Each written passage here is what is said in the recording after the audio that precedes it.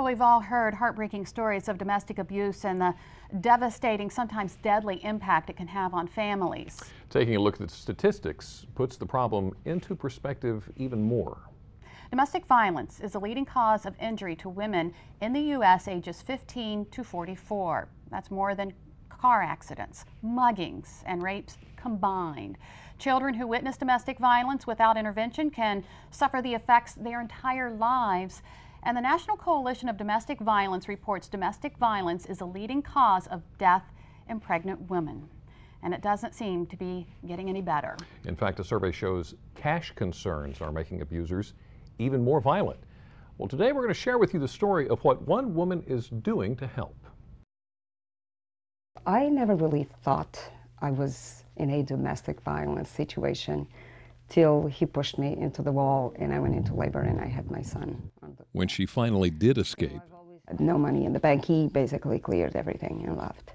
In a 2012 survey, 70% of women said financial issues were factors in their abuse. 75% admit staying in their violent relationships longer because of the economy. The financial ramifications are huge. Web of Benefit founder Johanna Crawford is helping survivors get back on their financial feet.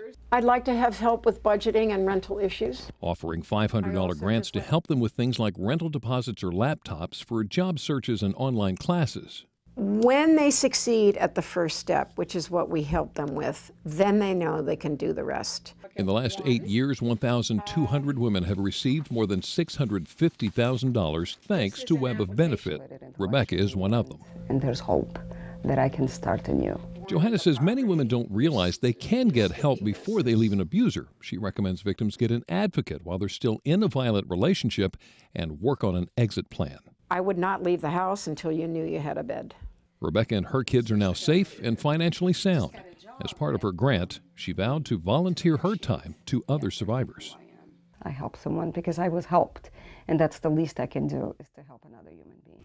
And Johanna also says, if possible, before you leave an abuser, gather financial information and important documents for you and your children, like birth certificates. And if you or maybe a loved one is dealing with abuse, one of the most important things for you to know, as we just heard, is that help is available right here on Delmarva. So joining us today to tell us more is Janelle Hale, who's the Director of Legal and Advocacy Programs with the Life Crisis Center in Salisbury. Thank you so much for joining us this afternoon. Yeah, thank you.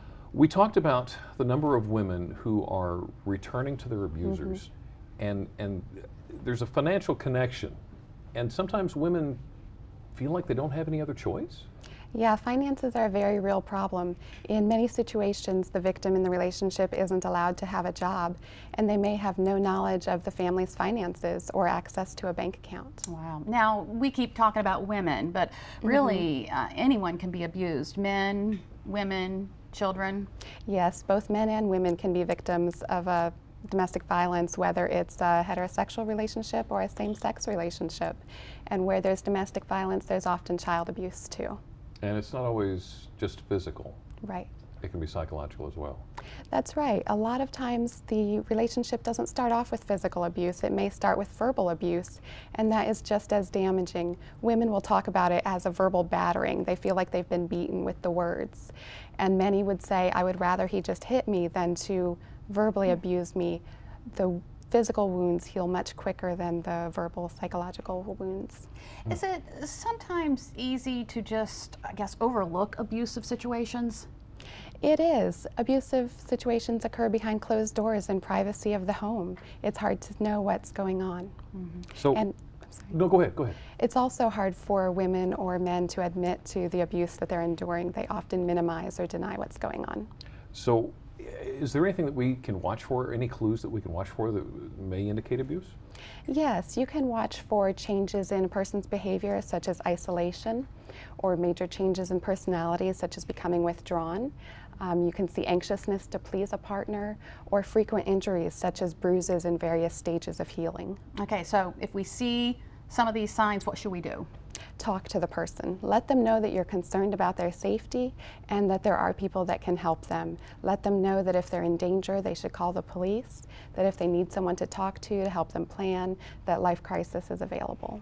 So it's important to know that there is help available, and that is available right here Right. on Delmarva. So have you got a number?